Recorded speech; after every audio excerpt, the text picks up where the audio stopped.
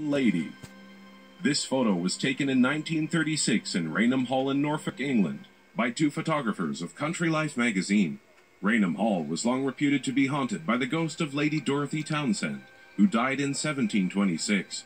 The ghost had been seen on many occasions throughout the years when it was spotted descending these stairs by the Country Life photographers, who quickly took a snapshot. Number 4. Freddie Jackson. Freddie Jackson was a mechanic in the Royal Air Force in World War I. Freddie Jackson's squadron served on board the HMS Daedalus. Freddie Jackson was killed in 1919 when an airplane propeller hit him. 2 days later, when the squadron assembled for a group photo, Freddie Jackson faithfully showed up, grinning behind the ear of a fellow comrade. Guess nobody bothered to tell Freddie Jackson that he was dead. Number 3. The Hampton Court Ghost.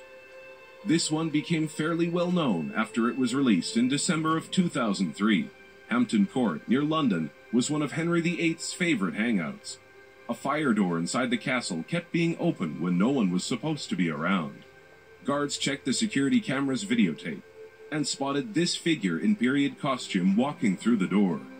Castle personnel swear they don't know who did this, noting that they don't even have a costume that looks like this.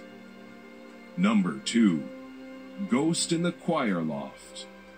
In 1982, photographer Chris Brackley took a photograph of the interior of London's St. Botolph's Church, but never expected what would appear on the film.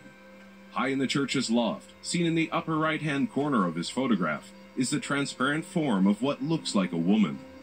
According to Brackley, to his knowledge, there were only 3 people in the church at the time the photo was taken, and none of them were in that loft. Number 1. The Newby Church Monk. Reverend K.F. Lord took a picture of the altar at his church in New Yorkshire, England, and this is what came out.